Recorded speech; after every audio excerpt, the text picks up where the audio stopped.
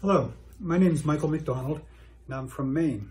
I'm 62 years old and have been a registered Republican my whole life. I did not vote for Donald Trump in 2016 because of character issues. I didn't vote for Hillary Clinton either. In January, I had come to the conclusion that I simply would not vote for the President of the United States at all. However, I've reconsidered that.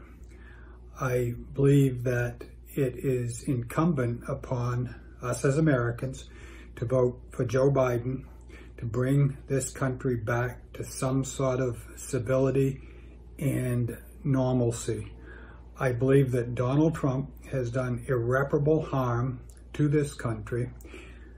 Furthermore, I believe that the Republicans in the Senate have enabled him, and I think that most of those folks should be voted out also. I think that we need to get back on track. We need to get our lives back. And I think Donald Trump has contributed to the demise of the well-being of this country. He should have been a leader, and he was not. He has thought of only himself and his re-election, and I resent that.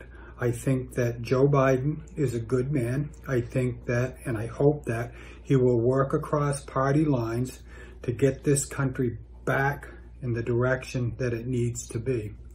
Thank you for listening to me, and please vote in the 2020 elections. It's really critical that we do it this year.